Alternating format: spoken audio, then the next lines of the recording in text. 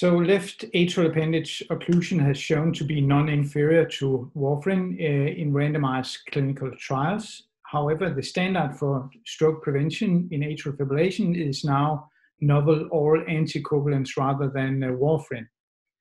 Our current knowledge about left atrial appendage occlusion versus NOACs are sparse. So the purpose of this study was to compare clinical outcomes among atrial fibrillation patients treated by left atrial appendage occlusion versus NOACs.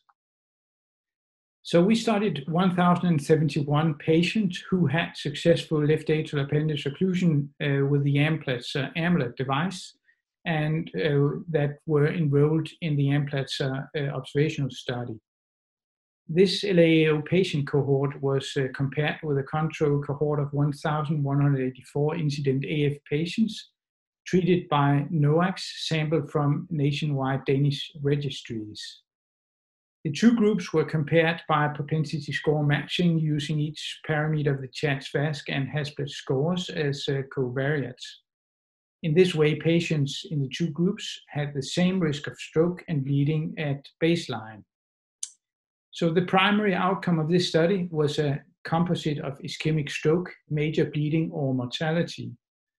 There were significantly fewer events with LAAO than with NOACs, showing a hazard ratio of 0.57 in favor of left atrial appendage occlusion. This was driven by significantly less major bleeding and lower mortality for LAAO versus NOAC.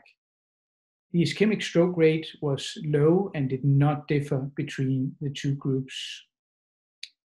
Kaplan-Meier curves for the primary composite endpoint of ischemic stroke, major bleeding, or mortality did clearly demonstrate the lower number of events with LAAO compared with NOAC.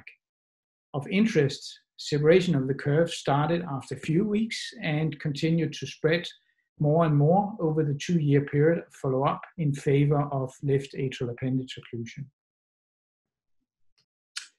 The results suggest that left atrial appendage occlusion in comparison with NOAC improves clinical outcomes, including survival in patients with atrial fibrillation and a high risk of stroke and major bleeding.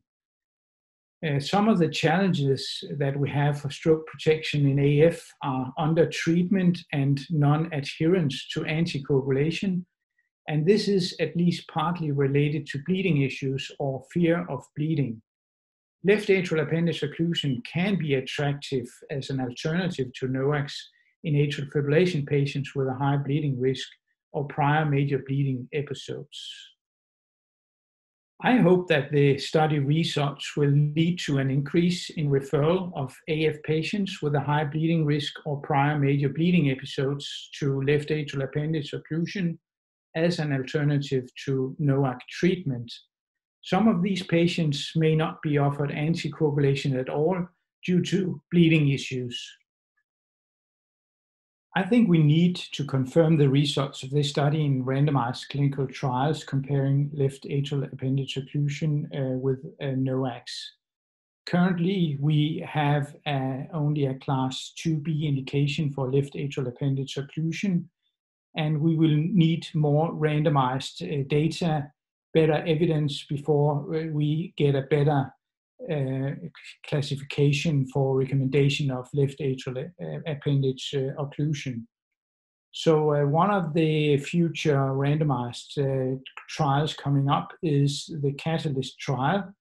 This study will be initiated very soon, and it will enroll 2,650 AF patients with CHA2DS2-VASc equal to 3 or more, with a 1-to-1 randomization between Amulet implantation or NOAC.